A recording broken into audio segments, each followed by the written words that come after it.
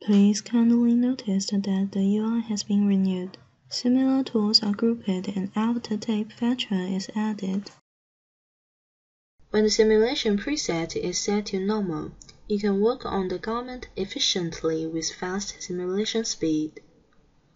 Hold down on Simulate tool. You can select different types of simulation preset in the sub-menu. Depending on the computer specification, the simulation speed can increase when you choose Simulate GPU. Please notice that there will be different drape when you use different simulation preset settings.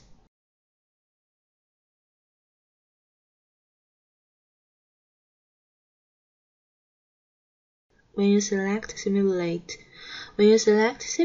Complete Non-Linear, simulation is more defined and fabric stretch is expressed more realistically. On the other hand, the simulation speed will get lower and it takes a long time to drape.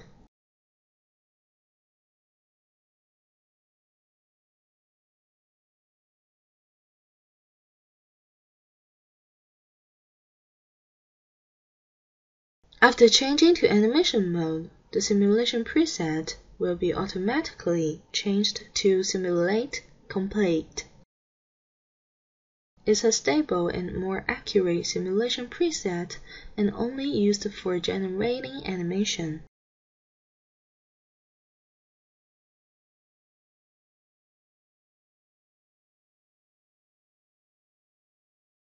Right-click on 3D window, then you can select Simulation Properties in the pop-up menu.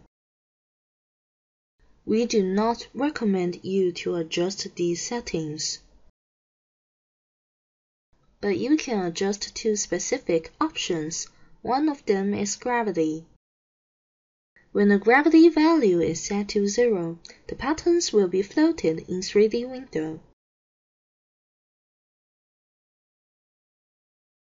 Please remember to change it back to -9800 if you want realistic effects. The other option that you can adjust is ground.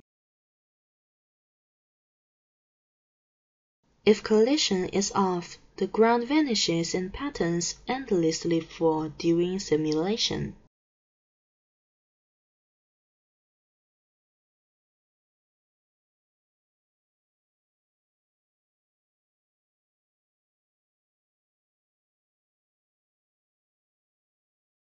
Also, you can adjust the height of the ground for your convenience.